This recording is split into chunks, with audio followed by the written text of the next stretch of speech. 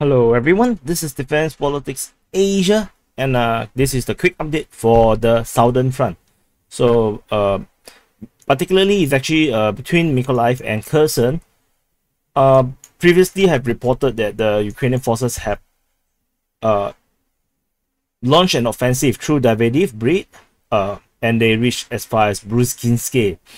And the Russian sources says that the offensive is a failure, and the Ukrainian forces has been smashed, and then the Russian forces are trying to find and hunt down the scattered forces. However, this is a one-sided story. We have no idea how true is it. So more information have came out.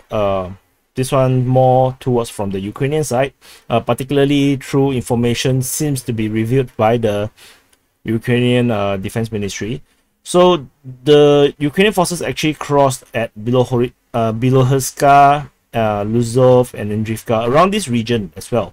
So it's not just here.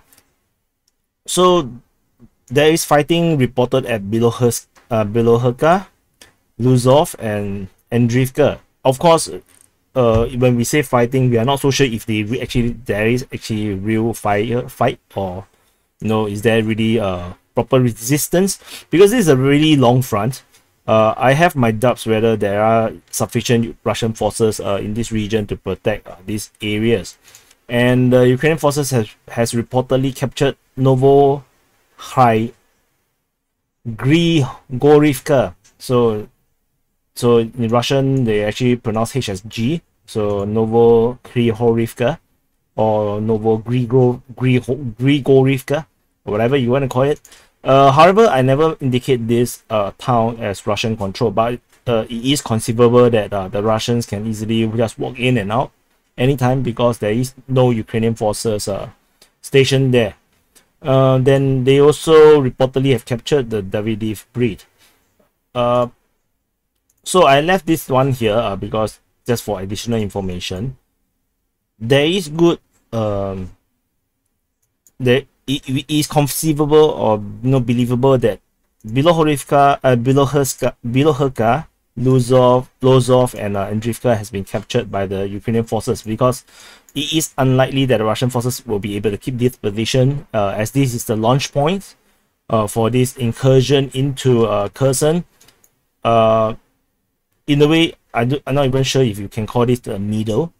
But it's a good move. I personally approve of this offensive, because it is attacking a weak point of the Russian lines, and this is going to force the Russians to actually have to reinforce this area.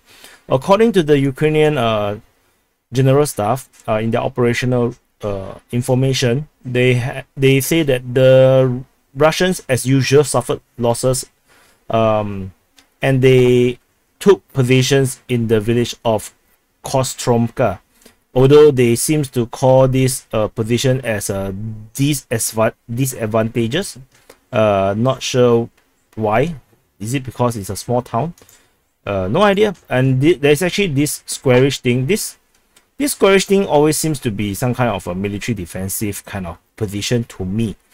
It's all over Ukraine. Not sure what is the real purpose. If you guys know, can share.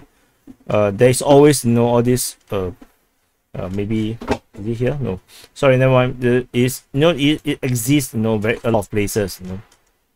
This kind of a weird square with embankments, with a higher raised ground around. Looks like a defensive position, usually to me. Anyway, this is just a quick update about this. There is no indication that this entire offensive has been has disappeared as of now, because this is just new information that these few positions is actually involved in this offensive. Previously, we only know of Davydiv Brid and Bruskinske. So anyway, that's all for the quick update, and I'll see you in the next update.